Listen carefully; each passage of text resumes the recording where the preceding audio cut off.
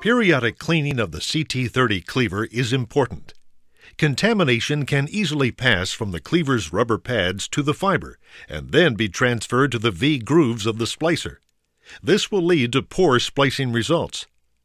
Additionally, contamination on the cleaver's rubber pads or anvil can lead to broken fibers during the cleaving process. Using a cotton swab moistened with 95% purity or greater isopropyl alcohol, wipe the rubber clamp pads,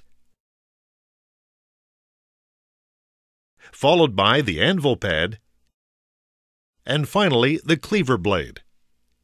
When cleaning the cleaver blade, the cotton swab should only contact the blade edge from the sides and not the top.